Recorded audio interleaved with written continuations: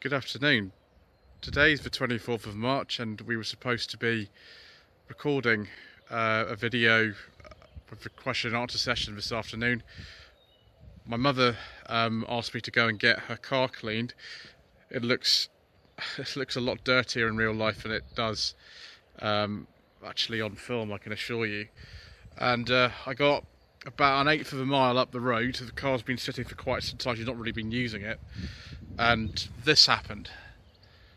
The tyre pressure monitoring started going crazy, and yes, my trip to the car wash, which is one of the only places open at the moment, was curtailed. As you can see, it's absolutely filthy, this car. And I did try to use the inflator pump. You get an inflator pump with this car, you don't get a spare wheel.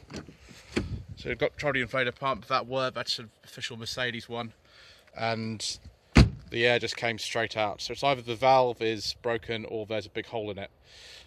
So I am currently stuck and waiting for the breakdown service, which isn't exactly the most fun thing I've ever done. But just as well, I do have breakdown cover. In the Rover, we have a spare wheel. In the Sanyong, we have a spare wheel. In this car, we do not. I will just open up and show you what we do have.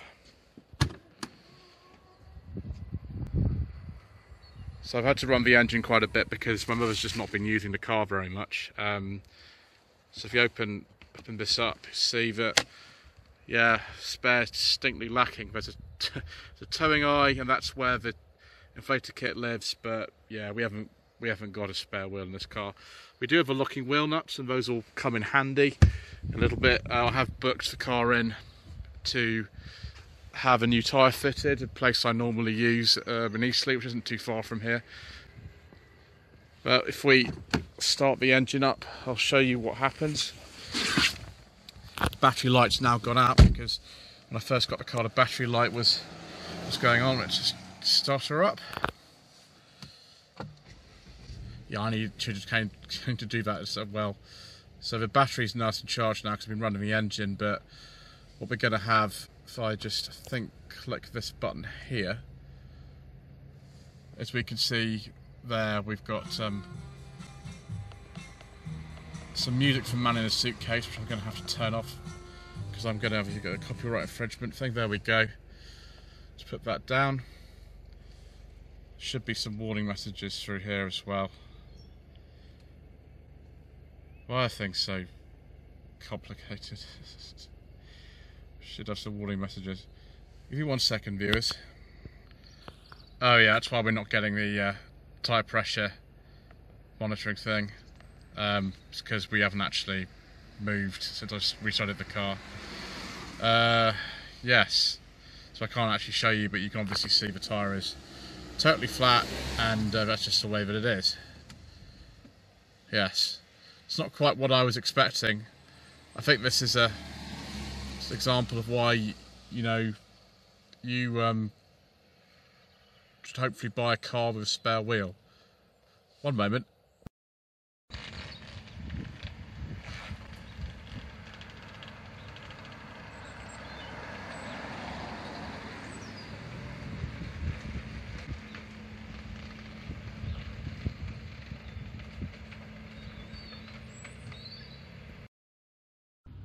As you can see, viewers, we've had a bit of a bizarre development in that because I've broken down and I have to go on this flatbed, I'm not allowed to go in the cab of the truck with the driver because of coronavirus regulations. So I'm actually sitting in the back of the Mercedes because it was the easiest one to clamber into, and we're just heading on to the M3. It's a really strange experience. So the car's moving, but there's nobody driving. It's really, really odd. I mean, it's kind of exciting, but it is a bit weird. I just wonder if anybody on the motorway is going to wonder what on earth's going on. One thing that is good about my mother's car is this panoramic roof, which means that whatever the light is, you can pretty much get the right sort of kind of video lighting and things, everything.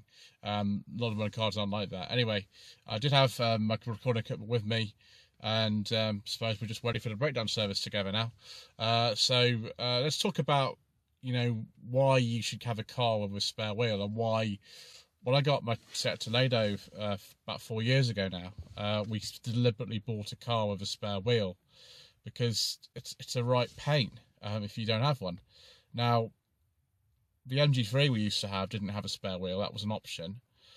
You can just, I think, throw a Rover 25 or R8 or 45, you know, there's a load of different ones that will fit into it. The 25 is the one people tend to use.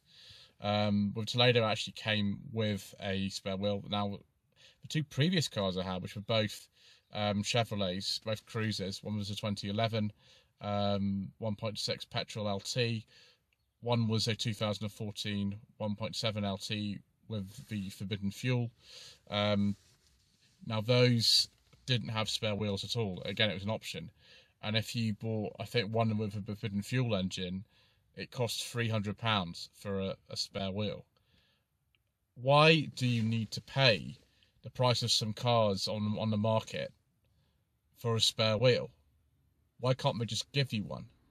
Now, I realise a lot of the reason why you don't get one anymore is to do with emissions regulations and space in the boot, but I'm currently in this situation where I could try to find the can of tyre sealant, but I'm not really sure that's going to help very much.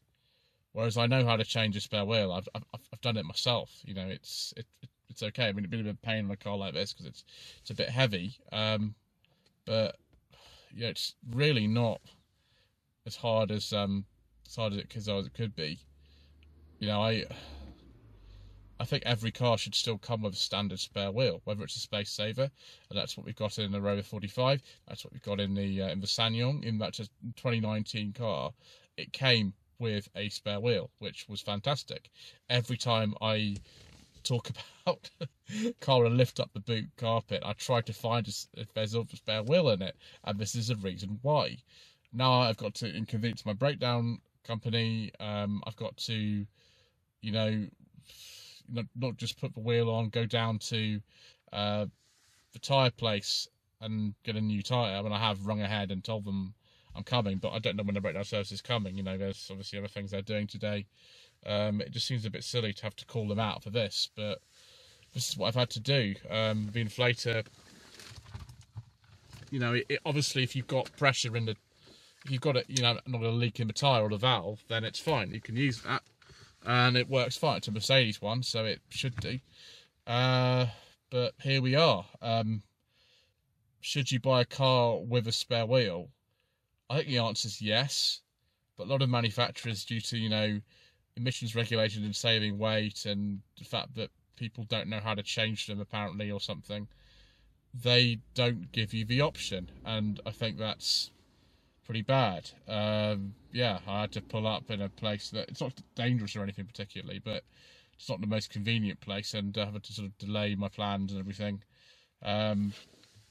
because I can't just get on with it myself. Maybe I should learn how to use a can of tyre sealant, but I can't find it. It doesn't seem to be here. So, yeah, there you go. Left in this sort of situation by the fact that the manufacturer just doesn't think you can change a spare wheel on your own, which I can. I have done.